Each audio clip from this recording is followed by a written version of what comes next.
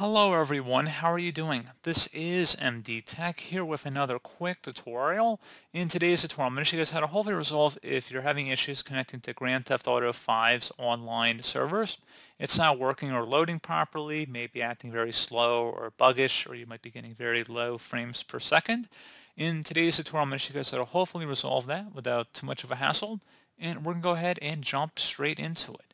So you want to start off by opening up a web browser of your choice, and I'm going to have a link to a Rockstar Games server status support page here, and you might have to check back on this page every few minutes, or at least, maybe after 15 or 20 minutes after you first experience the problem, and see if it's reporting any sort of service issues or disruption on this page.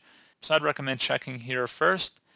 And if you're having an issue and it's not reporting any issues on the server side, something else we can take a look into as well would be to open up the search menu, type in CMD, press match should come back with command prompt, right click on it and select run as administrator.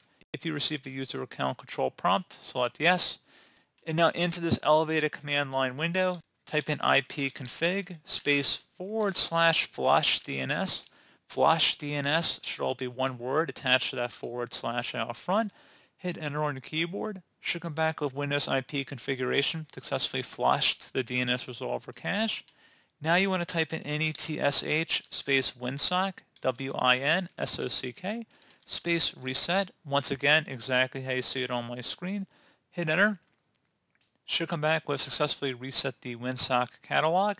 You must restart the computer in order to complete the reset. Go ahead and close out of here at this time and then restart your device.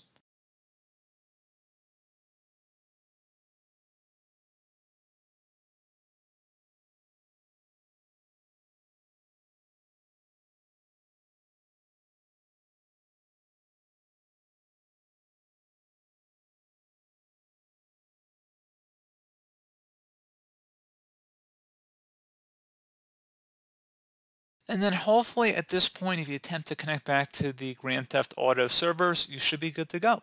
So as always, thank you guys for watching this brief tutorial. I do hope I was able to help you out, and I do look forward to catching you all in the next tutorial. Goodbye.